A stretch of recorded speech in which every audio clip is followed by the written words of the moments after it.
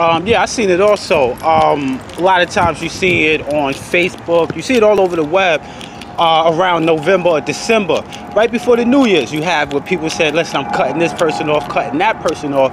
Sometimes I just want to ask them, if you're cutting everyone off, then who you gonna rock with, man? Who's gonna be your support system, right? So a lot of them say their selves. But then again, I say, yo, maybe you're the one that's the problem sometimes, right? Or maybe you're catering to the problem, and a lot of times it's our lower self or it's our negative self that we got cut off. What happens is the people that we're around is just a reflection of who we are, who we was, or who we can be.